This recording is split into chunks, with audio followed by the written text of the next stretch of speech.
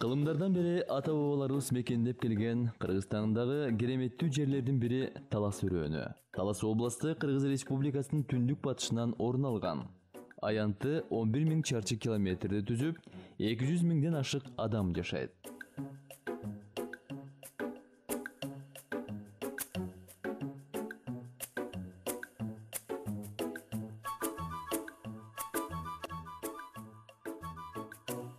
Таластын тоолорунан казылган күмүш жибек жолунун соодасында чоң роль ойногон. Ал күмүштөр байыркы Русь, Скандинавия өлкөлөрүнө чейин жеткен.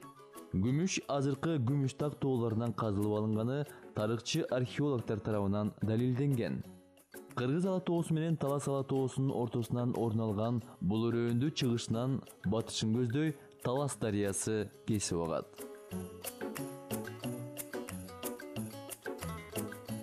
Дарыяны жээкте кайың, терек сыяктуу дарактар өскөн токой. Таластын табиятына көз чаптырып отуруп, Манас бабабыз Алтайдан көчүп келгенде бекеринен бул жерди тандабагандыгын ынанасың.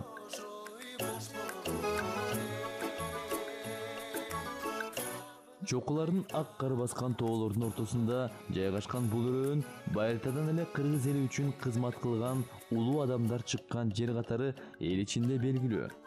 Таластын ар бир айылы эл үчүн ак эмгегин берген инсандарга, эл үчүн жан берген баатырларга, тилинен чаң чыккан акындарга, жазуучуларга бай келет.